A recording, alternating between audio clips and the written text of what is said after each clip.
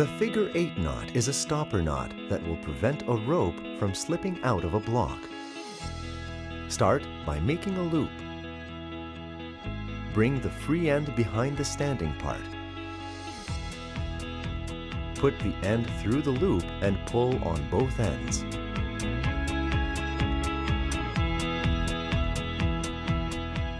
The bowline is used to make a solid loop in order to attach something.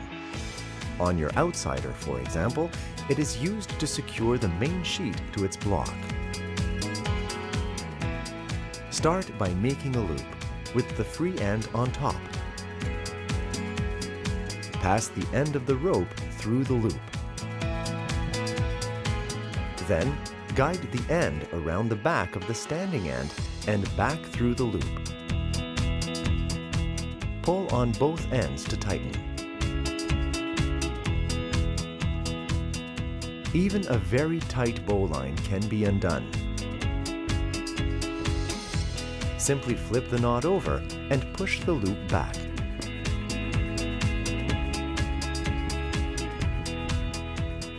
A reef knot is used to tie two sections of rope together. On your outsider, the reef knot is used to adjust the tow strap. It can also be used to reef the sail. Tie the two strands together into a simple knot.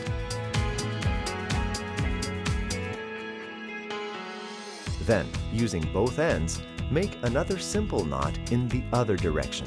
Both sections of the same rope should pass under or over the other rope. Pull on both free ends to tighten. The mooring knot is the knot to use in order to moor your outsider or to tug the boat out on the water. Make a full loop through the ring.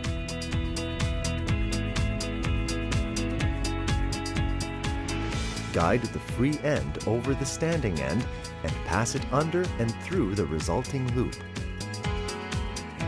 Tighten the knot. Repeat a second time.